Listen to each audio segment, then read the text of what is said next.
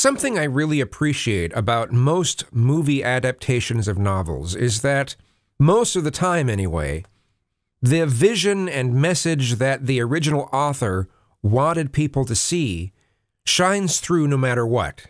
I mean, sure, the production can try to cram some other things into the picture, but that main message still usually shines through. I mean, I haven't seen an example where at least some of that message still hasn't shown through, you know? And so Dune is no different in that regard. I mean, if they were trying to shove some sort of Twitter-like messaging in there, I sure didn't see it. But let me go into some of the things that I did notice. I thought it was kind of weird the way that people were spaced out in different scenes. I mean, maybe it would make sense if it was in a play or something like that, but just sometimes people were spaced really far apart, and then they talk quietly, as if they're right next to each other, and that's kind of weird. There was one scene that was kind of absurd. Two people, they're standing like 15, 20 feet apart from each other. It's this really foggy or smoky place that they're in, and they're just talking like really quietly like this. As if they can both, it's just like, come on, you want to be able to see each other too, get closer. But they just kept the scene that way. I don't know why, it was kind of weird.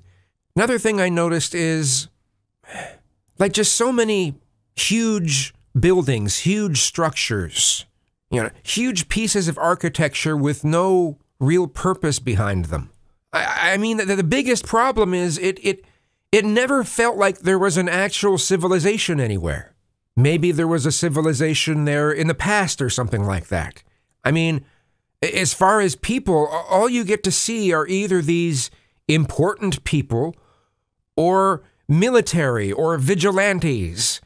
It was weird. There was a scene where you choose a maid. Was it a maid or was it I can't remember the position. And they had a bunch of people all dressed exactly the same, and they chose this one person because they had that bluish in their eyes, and but that was the only hint at anything that showed a possibility that people had any sort of life in that place, and maybe that's all the book talked about either. So we're not supposed to really know about the way that people lived. If we're supposed to be showing a civilization, you gotta get something showing just some sort of context, but I just didn't get any. I mean, the movie kind of makes me wonder, are there common people? Is there such a thing? Or is it really just these people in high positions and royalty and then the armies?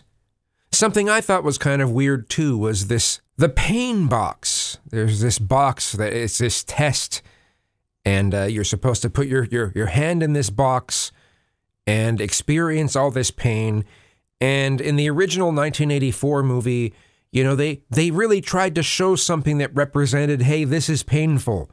They had visuals. Now maybe some of the visuals were cheesy, but whatever, they had visuals. On this, it's just him sticking his hand into this box, and I mean, they did a good job showing that he's in pain, but at the same time, there's this point where, I mean, when someone is in so much pain that you're about to throw up kind of thing, right?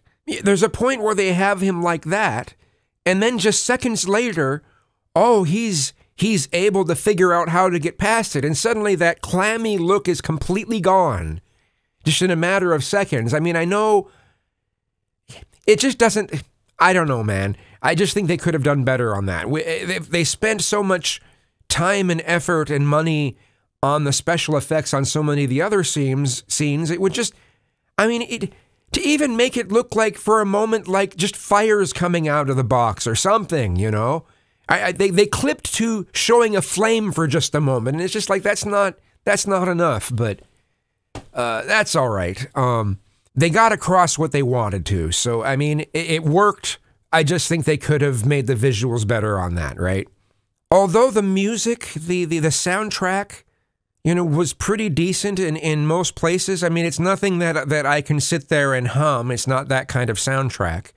But, as it really did add in most cases to the enjoyability of the movie, and it added to whatever scene it was, there was one section that just really got to me, and that's they're flying over the city. They're seeing this the first time. They're flying over this city, and there's this droning music. And it's going with it. It was kind of reminding me of almost of a Blade Runner-ish in some ways, just about the droning aspect. It had, I mean, you can't beat the soundtrack to Blade Runner, but and just for no reason, nothing changes on the camera view, nothing, and just suddenly these drums coming in, or something like that, and now it's back to droning again. But nothing was on the screen to suddenly represent that there's something extreme. I guess that's the soundtrack. Whoa, whoa, a city. I don't know. It was kind of strange. But another thing about the soundtrack was there were times they used that boom sound. I don't know how to really describe it other than that. It's just this bass that keeps going further down in pitch. And it sometimes has been used in different, movie music soundtracks. And they were using it sometimes here, but then there were some other points in the movie where there were some ships and there was some technology that seemed like it was making almost the same sound. So it's just like, yeah, you shouldn't, if there's going to be sound effects in the movie that have a similar sound, then don't use that sound in the soundtrack, right? But maybe they didn't work with each other and think about that or whatever, and then that was kind of a weird thing with the soundtrack. I'm glad that they actually gave a reason to explain some of the technology. They're new to, these people are new to the technology, so you got to explain it just a little bit. Okay, that's cool. There are some movies that don't do a good job at showing that there's a reason to explain it at that time. You're just watching the movie and just suddenly the person turns and goes into detail about this. It's just like, yeah, but if they were living in that world, they wouldn't need an explanation. But in this case, they needed one. It worked. I thought that was good. They planned that well. I think the scene where they saw one of the worms for the first time, I thought that, and there's a scene connected to it. I'm not trying to give spoilers. So the scene connected to it, I just thought that went on a bit too long. The hallucinatory part was important, but that whole thing could have been a lot shorter. I mean, other instances of the worm aren't this huge buildup in bringing it. Yeah, it just took too long to me. There's this one point where they're just under attack. There's no real rhyme or reason. I'm not going to give away some of the scenes there, but it's just like, well, suddenly there's a full-blown war. They don't paint the other side very deeply, They just paint that side as being very cruel and inhumane. There are reasons for this inhumaneness, but they just don't go into it that much. Now, maybe the book didn't either, but I don't know. I should probably read the book at some point, but I appreciate that the movie doesn't get unnecessarily gory. I mean, there are some movies that the point of it is to be gory, and that's fine. And I can enjoy that, but, movies like this, they don't need to be necessarily gory. They'll show someone hitting someone's head, but it's so far, it was kind of almost artistic the way they did it, right? So, there's a war between people, and they just kind of swoop through it and just show, hey, there's a lot of violence going on here, and they didn't dwell on it. Something else I really liked is they were using lasers realistically. First time I've ever seen them really used realistically in a sci-fi movie like that. Anything in its path, if you keep it there long enough, it'll just keep going through, right? And I just thought that, they can use it to slice. And I just thought that was cool. something I thought was kind of annoying is that very few characters that you got to know anything about, to actually feel anything for, very few of them survived. I'm not going to say who or what, I'm not trying to give spoilers, but just that very few survived.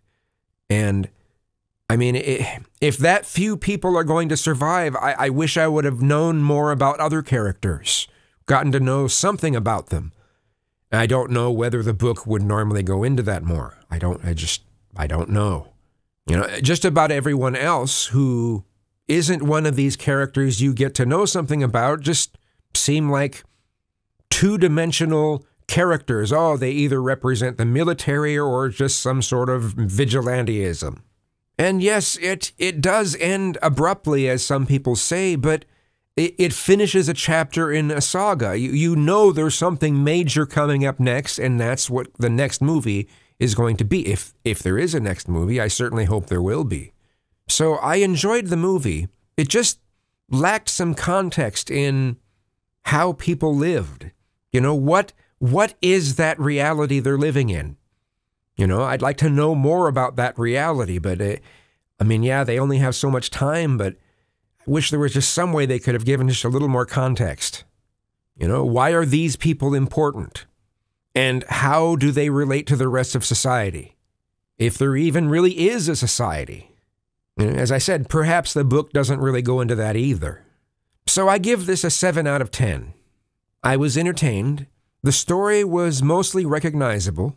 The main characters seemed solid, although there aren't many left by the end of the movie, but the main characters seemed solid. The effects were really impressive. I mean, really impressive. I just thought they're in these dragonfly vehicles, and the way they did it was just really impressive. And most of the time, the soundtrack added to the depth of the film. So it's definitely something I'll see again. I'd recommend it.